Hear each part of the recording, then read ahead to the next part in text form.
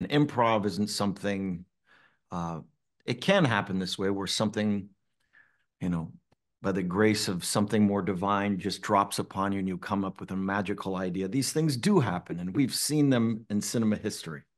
I could list a few, but oftentimes they have a lot of thought that are put into them beforehand. Yeah. And she came up with so many amazing moments and dynamics. The whole notion of me being the trickster, the coyote, which was a prevalent theme in something that really shaped the entire narrative and the entire relationship of these two characters was all her idea. And the dynamics between, how these two interacted. I mean, it was amazing the amount of texture she brought to not only her performance, but the entire structure of the movie.